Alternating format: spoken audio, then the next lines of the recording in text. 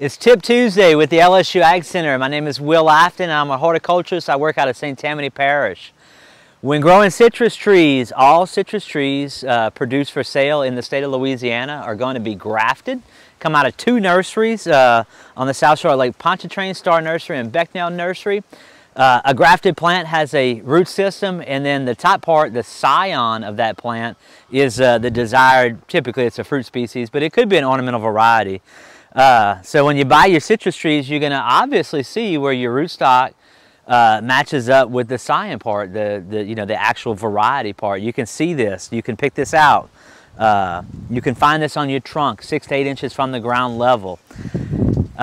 We like to prune out any buds that arise from below the graft union because they're going to be a part of that rootstock, and it's not going to be that desirable citrus fruit that we thought we were purchasing in the beginning.